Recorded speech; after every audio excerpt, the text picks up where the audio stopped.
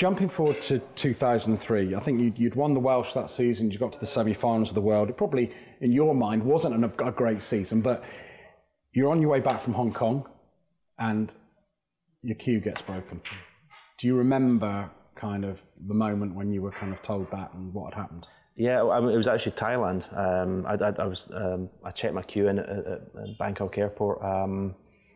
After 9/11, we couldn't take the cues on board anymore. We had to put them in the hold. So yeah, I flew back from Bangkok to Glasgow or Edinburgh, I can't remember, via London. But I remember getting off the plane in London, and someone from the airport, an official from the airport, saying part of your luggage had been damaged. So I'm thinking, well, what is it? Is it my suitcase, my cue? And I said, what is it? He says, yeah, I think it's your snooker cue. So like now I've got to get a flight, hang around Heathrow, then get a flight to Scotland and wait. The guy didn't know how damaged it was, and then yeah, so I get into Edinburgh Airport, and then it comes around the carousel in two pieces. And do you think you must have felt sick to your stomach? You must have just...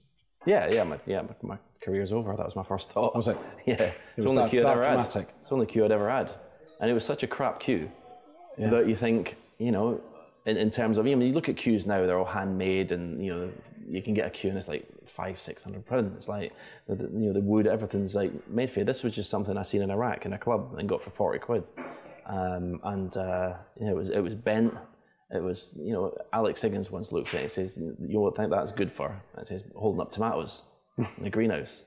So like everyone that picked it up thought it was a rubbish cue, but it was my cue, and it was what I won all the titles with. And so do you think that had an effect? It shouldn't really have an effect. I mean, it does have an effect, obviously. A cue becomes like an extension of your arm, especially a cue as unique as mine was.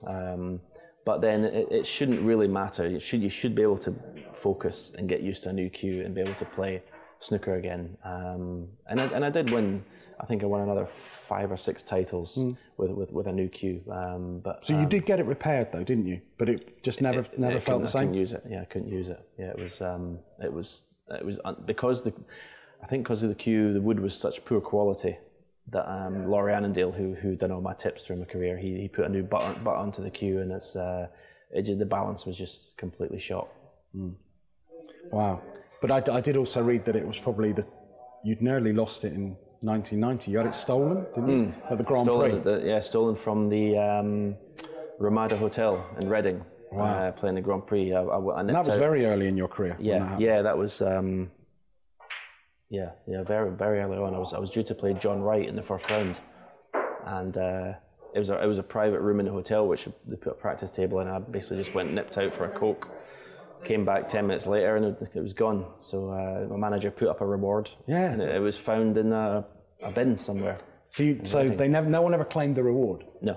Because I think I read it was £10,000 at the time. Yeah, it would have been a lot of money in 1990. A lot of money, yeah. The police weren't happy about it, putting up the reward. But yeah, just it turned up. It was very, very lucky. Well, thank goodness it did. Because John Wright wasn't happy. Absolutely. Well, let's hope we see you back lifting trophies. Hopefully it'll start at the UK this week. Can't wait.